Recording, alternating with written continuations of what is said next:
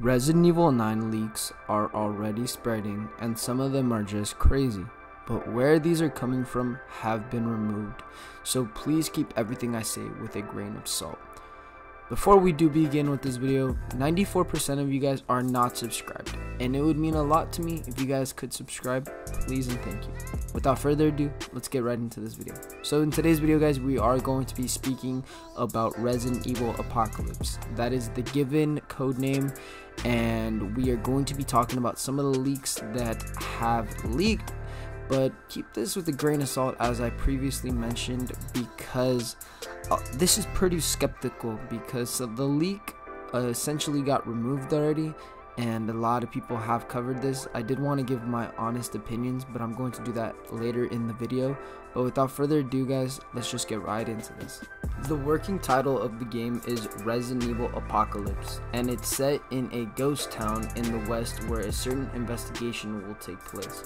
This setting is said to be a small town, and lots of different outdoor settings like caves, camping sites, and populated areas where enemies are described as deformed creatures that resemble mythological creatures. Apparently locals call them Goatman and Wendigo. There will be a huge emphasis on body horror, and that monsters can get closer to players, camouflaging as friendly NPCs if the body of the original NPC has died and players didn't see it happen. There is also a rumor that the map is going to have a large unsettling forest that players can easily get lost in, presumably because it's dense and dark. Also an early boss called Barghest that is like a giant black dog with a twist.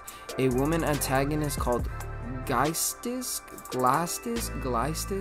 with a really beautiful design with green and gold ornaments and morning green gown.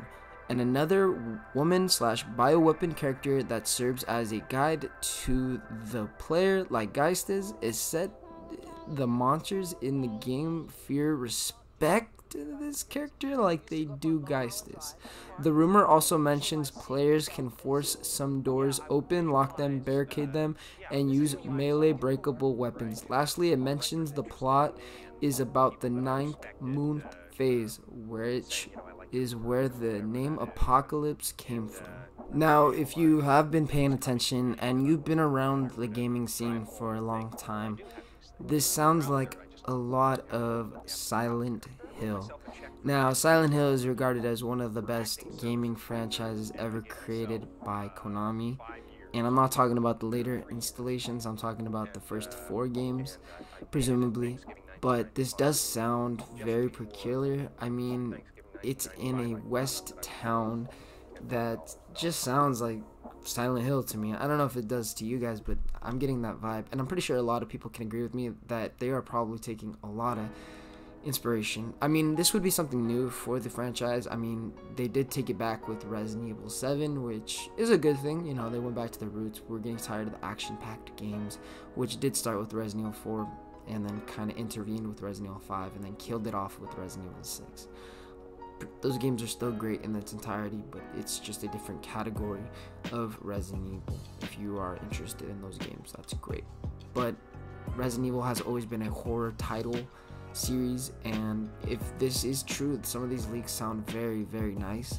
I think this could be a very good change of pace for the franchise. I mean, we've been getting nothing but remakes in the last couple of years for Resident Evil. If we're getting something new and fresh, that sounds really nice. We're set to get the Resident Evil 8 DLC, and then we're also getting Reverse, and we're also going to be getting Resident Evil 4 Remake. I'm sure they're going to plan out DLC for the future of Resident Evil, but we're probably going to get Resident Evil 9 probably a couple years down the line. I wouldn't really expect a lot coming from this yet. We still have a lot to cover, man. We still have a lot to go through.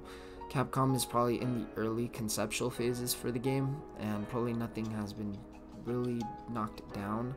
But like I said, these are just leaks. Please take everything with a grain of salt. Without further ado guys, I hope you guys definitely did enjoy this video.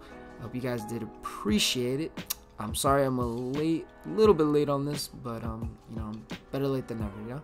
Other than that guys, I'll catch you guys in the next one. Peace out, y'all.